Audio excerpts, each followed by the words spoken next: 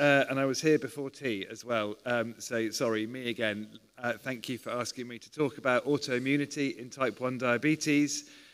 This is my declaration of interest, and you'll be relieved to hear it hasn't changed since about half an hour ago.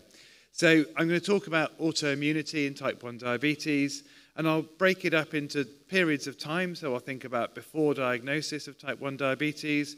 We'll talk a little bit about screening for autoimmunity, talk about autoimmunity at the point of diagnosis, what the genetic and other influences on that might be, and what interventions we may have immediately after diagnosis of type 1 diabetes that may help to prevent or delay type 1 diabetes. So if we start before diagnosis, so as you all know, at the point of diagnosis of type 1 diabetes, people have already lost the majority of their beta cells irreversibly to autoimmune destruction. But the disease course starts well before that, and this is the recognized nomenclature for how we describe type 1 diabetes. So there is pre-stage 1, where you have variable genetic and environmental risks, but completely normal glucose and no evidence of autoimmunity.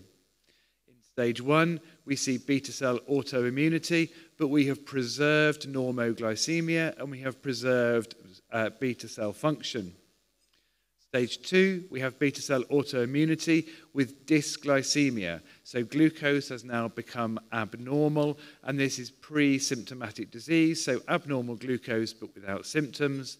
And then finally, at the point of diagnosis of type 1 diabetes, we see stage 3, which is beta cell autoimmunity, dysglycemia with symptoms. And we know that autoimmunity, therefore, precedes the diagnosis of type 1 diabetes, and that can be by many years. So these are data from Annette Ziegler in Germany, who's shown in countless different ways in lots of cohorts that the number of islet antibodies that are detected determines the rate of progression to type 1 diabetes. And this is in a cohort of children, so up to the age of 20. And you can see that if you have no autoantibodies, at the top light blue line that says none, then your chance of progressing to type 1 diabetes is 0, and the proportion of people without type 1 diabetes is 100%. But if you have 3 islet autoantibodies positive, your chance of progressing to type 1 diabetes is 100% within 20 years, and in fact by 18 years all of that cohort have type 1 diabetes. Living with 1 islet antibody and 2 islet antibodies gives you an intermediate risk, but a continued progression towards stage 3 symptomatic dysglycemic type 1 diabetes. So there's clearly potential here to start looking for autoimmunity before we see type 1 diabetes, and there is an argument that we should be screening for type 1 diabetes. Screening is controversial and complicated. It's also expensive and requires population science, but it is in a research stage at the present for screening for type 1 diabetes. And obviously, if we can identify people at risk of developing type 1 diabetes by autoimmunity, then we can use interventions to prevent or delay the onset of type 1 diabetes, with the aim, hopefully, of reducing the burden of self-management of type 1 diabetes and reducing mortality and morbidity associated with long-duration type 1 diabetes. At present, quite correctly, I think, the focus is only on prevention of DKA at diagnosis. So diabetic ketoacidosis is life-threatening, as you know. It's unpleasant, it's expensive, but it's also associated with immediate destruction of all remaining beta cells. DKA at presentation is associated with a lower probability of a honeymoon period of remission in type 1 diabetes, and is associated with less detectable C-peptide throughout your time course living with type 1 diabetes. So preventing DKA at diagnosis is an important, potentially impactful intervention in itself, and there are multiple international active research programs looking at screening for autoimmunity of type 1 diabetes. These are Wilson and Youngner's principles of screening that you'll remember from medical school. Obviously, I didn't, so I had to put them on this slide to remind me. I won't go through them all, but I think there is an argument here that prevention of diabetic ketoacidosis fulfills most of these criteria. So it's certainly important. We certainly understand the natural history of the condition, and there's a recognisable early symptomatic stage of autoimmunity before DKA. We've got good tests for DKA and diagnostic criteria, and the test is acceptable to a population in that it's not complex, expensive, or invasive. There is an agreed policy on who to treat for DKA. It's everybody. And there's an acceptable treatment for this recognised condition, which is insulin. There's facilities for diagnosis and treatment. But I think the difficult thing here is, who do we screen, how do we do it, and how much does it cost?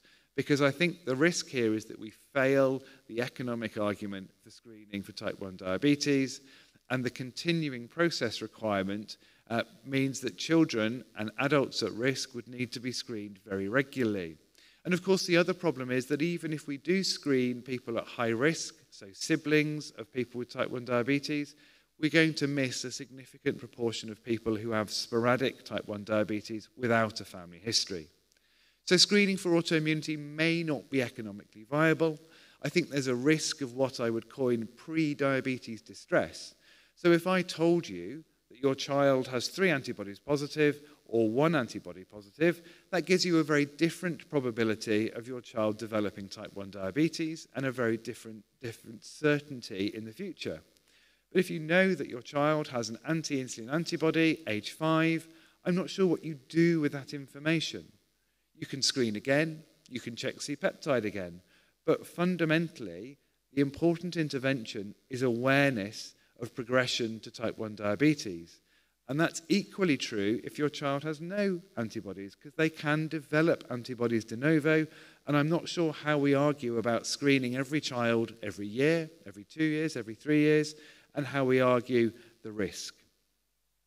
That doing so in the general population will be very challenging, and targeted screening will miss those sporadic cases, as I've said, and there are some advantages and disadvantages to how we do it. So we can do very simple autoimmune screening, or we can do genetic population screening with autoimmune screening, and there are some pros and cons of those, principally cost and what we do with genetic information, as it can be complex to interpret. The other argument against screening is that we already know that we can prevent ketoacidosis with a cheap, available intervention. These are data from the Address 2 study, which we coordinated at Imperial College in London, and we recruit people with new onset type 1 diabetes, and it's a registry study that enables recruitment to secondary intervention. But we've shown in this study that 2 factors associated with a reduced incidence of DKA at diagnosis of type 1 diabetes are having a parent living with diabetes or having a sibling living with diabetes. And what that tells us is that the best way to prevent DKA is to be aware of the symptoms of diabetes. And there is a program in the UK run by Diabetes UK called the 4 Ts that encourages people to be vigilant for tiredness, thirstiness, going to the toilet often, and losing weight, being thin. So the 4 Ts, tired, thirsty, toilet, thin. And if, as a parent, you are vigilant for those 4 Ts, you will detect early onset type 1 diabetes and enable prevention of DKA. So given that we have an effective, cheap intervention to prevent DKA, do we need screening or do we need population awareness and education? So at diagnosis, the autoantibodies that we can measure to pancreatic beta cell components that may or may not be detectable are anti-GAD antibodies, anti-IA2 antibodies, anti-zinc transporter, and then anti-tetraspanin 7, which has recently been described but is not routinely measured except in research, and anti-insulin antibodies. And I put anti-insulin antibodies in brackets because inevitably, when you are doing this test, people have been exposed to exogenous insulin. So when we do it in research before the onset of type 1 diabetes, we can measure anti-insulin antibodies in insulin-naive people, but in people who have been exposed to exogenous insulin, anti-insulin antibodies may be a consequence of exposure to exogenous insulin rather than an endogenous part of the disease pathology. These are helpful for differentiation of diabetes subtype at diagnosis. If you see someone who has 2 antibodies positive, you can be really confident that what you're seeing is type 1 diabetes. independently of obesity and age. I was always told at medical school that people with type 1 diabetes were lean and young. People with type 2 diabetes were older and more likely to be overweight and obese. And over the course of the last 20 years, specialising in diabetes, the most important thing I've learned is that that is nonsense. We see lean, young people with type 2 diabetes. We see overweight, older people with type 1 diabetes. And it's important to differentiate subtype so you can risk stratify and ensure people get the right education, support, and treatment from the point of diagnosis. So what is the pattern of antibodies that we see? So these, again, are data from the ADDRESS-2 study from several thousand people shortly after diagnosis of type 1 diabetes in the United Kingdom. It's a multi-ethnic cohort, relatively, for type 1 diabetes, in that it's only about 85% white European and 15% combination of South Asian, Black African Caribbean, and other ethnicities. I think the really important thing to pull out here, if you look at the cross-hatched greater than 1 or more antibody positive, is that throughout all of the age groups up to over 50, most people have more than one antibody at diagnosis. The second thing to notice is that children up to the age of 16 tend to be more likely to be anti-IA2 positive than anti-GAD positive, and adults tend to be more likely to be anti-GAD positive than anti-IA2 positive. So if you're going to selectively measure one antibody, I would measure IA2 in children, and I would measure GAD in adults, and if they are negative, you can reflex onto adding the other of the two there. But if you get to that point and they're antibody negative, you can be reasonably confident that they are an antibody negative new onset diabetes. It is very rare for people to be zinc transporter antibody alone positive. So GAD in adults, IA2 in children. If they're negative, do the other one and stop there would be my advice based on the data. But where do these antibodies come from? One of the hypotheses for the etiology of type 1 diabetes has been viral exposure, and very recently these data were published in Lancet Diabetes, and these are two forest plots that hopefully project reasonably well. The one on the left shows you the exposure to enteroviruses in people with islet autoimmunity, and shows very nicely that you're more likely to have higher enterovirus exposure if you have islet autoimmunity. So islet autoimmunity is associated with enterovirus exposure in people with type 1 diabetes. And on the right, you've got type 1 diabetes itself, and that shows very nicely with a much greater odds ratio that actually you're 16 times more likely to have higher enterovirus exposure if you have type 1 diabetes. So there is a clear association between enterovirus exposure, islet autoimmunity, and progression to type 1 diabetes. And the authors of this paper argue that this is a very good case for enteroviral vaccination in people at risk. I'm not sure that that is necessarily effective, but it's an interesting hypothesis and certainly worth trying. If we were to do that, who would have the vaccine? Do we give it to everyone, or do we just give it to people with a pre-established risk? And if we do, is that based on genetic risk? So you're all familiar with HLA and its impact on autoimmunity, and these data show very nicely the impact of HLA polymorphisms on your odds ratio for developing type 1 diabetes. The blue protective DR15-DQ6 is shown by age group and underneath the line for 0, and shows that they're significantly protective at all age groups against type 1 diabetes. And above the line, we have the red high-risk alleles, DR3-DQ2, DR4-DQ8, compared to a neutral risk allele, and they show, as you know, that they are significantly associated with developing type 1 diabetes. Is HLA the only genetic locus that's important for type 1 diabetes? Well, the answer to that is no, but this is the Manhattan plot for a whole genome association with incident type 1 diabetes, and you can see that HLA absolutely dominates the genetic risk. There are other signals that you probably just about see above the dotted line at the bottom across the genome-wide association, but the very large association is indeed with HLA class 2. And what we have are polygenic risk scores that take that into account with weighting, and give us a probability of genetic risk for type 1 diabetes.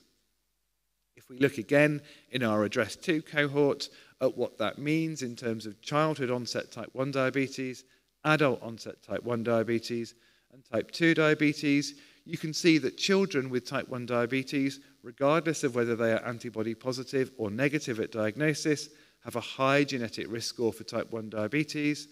Adults who have positive autoantibodies at diagnosis have a very similar high genetic risk score, but antibody-negative adults with type 1 diabetes have a lower genetic risk score, perhaps reflecting a complex type 1, type 2 combination phenotype that we don't yet understand, and their genetic risk score is much more similar to that of people living with type 2 diabetes, which is significantly lower, as you'd expect. If we look at that in more detail and look at the relative contributions of the HLA genetic risk score on the y-axis and the non-HLA genetic risk score here on the x-axis, you can see that antibody-negative and positive children, the open and closed red circles on the top right, confer very similar HLA and non-HLA risk for type 1 diabetes. And it's the same for autoantibody positive adults. They have a very high non-HLA and HLA genetic risk, but antibody-negative adults have a lower HLA and non-HLA risk, suggesting they are indeed an intermediate phenotype, and that's partly contributed by HLA and non-HLA genes, and I think that's a really interesting phenotype that we need to look more closely at. So what are our choices for interventions? So that lots of them have been explored over the last 10, 15 years or so, including antigen therapy of oral insulin and GAD, so using glutamic acid decarboxylase as a desensitizing antigen. Immunotherapies of rituximab, otulizumab, ustekinumab, and teplizumab have all been used. Antithymocyte globulin, usually used in transplant, has been used. Verapamil is very interesting, and people have explored whether there are adjuncts that we already have available to us that are safe and well tolerated, and whether these can support interventions to delay or prevent type 1 diabetes. In the interest of time, I'll only talk really about teplizumab and some of the adjuncts. So teplizumab is an anti-CD3 monoclonal, and you can see here from data that are now 10 years old that if given immediately after diagnosis of type 1 diabetes, you have increased C-peptide, shown there in the black bars compared to the white bars in figure A in the top left, and with a percentage change in C-peptide underneath that. And there is a significant preservation of C-peptide with teplizumab. There's lower insulin use, as you can see from the figure in the top right there. But despite those two effects of increased C-peptide and lower insulin use, the HbA1c was the same in the control group and the teplizumab group. And teplizumab reassuringly was well tolerated, though there is a consistent signal of lymphopenia. This is a landmark randomized controlled trial of teplizumab in relatives at risk of type 1 diabetes. So these are people at stage 1 or stage 2 who have autoimmunity but not type 1 diabetes, and you can see that teplizumab delays the onset of type 1 diabetes. The median time to diagnosis of type 1 diabetes with teplizumab is 4 years, 48 months, whereas it was only 2 years with placebo in autoantibody positive relatives of people living with type 1 diabetes. And in an extension phase of the same study, this treatment effect persisted beyond 72 months, suggesting that teplizumab is promising to delay but not prevent type 1 diabetes in people at highest risk. The problem, of course, is that teplizumab is frighteningly expensive, costing over $200,000 for one treatment, something that is not affordable in any healthcare system. Verapamil, on the contrary, is very affordable. It's a cheap, safe, generic drug that's been used for many years in cardiology. These are data showing the use of verapamil immediately after diagnosis of type 1 diabetes and show a statistically significant effect on area under the curve for C-peptide. This is biologically plausible. As you know, insulin secretion is partly dependent on calcium influx within the beta cell depolarization. So while this effect may not be clinically important, verapamil is a cheap, safe, and potentially effective adjunct to other immunotherapies. This is a study, a 4-arm randomized control study of the anti-IL-21 monoclonal antibody in combination with liraglutide on its own, against liraglutide alone, and against placebo. And you can see that these are data for the C-peptide area under the curve over 54 weeks after administration, shortly after diagnosis of type 1 diabetes. Both the anti-IL-21 monoclonal in combination and alone has an impact on C-peptide, but liraglutide doesn't. And you can suggest here that the liraglutide doesn't really add anything to the anti-IL-21 on its own, though liraglutide and GLP-1 receptor agonists have been proposed as adjuncts to immunotherapy. Finally, I'll tell you about hybrid closed loop used after new onset type 1 diabetes in children. These are data from Roman Hovorka's CLOUD study, which randomized children to either use hybrid closed loop or control after diagnosis, and you can see that there is no difference in the geometric mean of C-peptide following out to 2 years after diagnosis. However, there's also no difference here in HbA1c between the control group and the closed loop group, but I draw your eye to what the median overall control is in the closed loop group shortly after diagnosis in children with new onset type 1 diabetes. The mean HbA1c is around 48 to 50 millimoles per mole, which is around 6.5 to 6.7%. This means that actually, immediately after diagnosis with technology in a variable age group, we're able to achieve near normoglycemia, and we're able to do so within 3 months of diagnosis, and that persists well beyond the period of time where we would normally expect the honeymoon period. So I would ask the question whether delaying for a year or two is actually an important outcome when we have a safe, effective treatment that can normalize glucose with minimal burden. So in summary, autoimmunity may be helpful to identify people at risk of type 1 diabetes, and screening may identify risk, but there is no intervention at the moment, and there is potential for harm. Prevention of DKA is already possible with education and awareness and should be a priority, and novel interventions to prevent type 1 diabetes are lacking at the moment.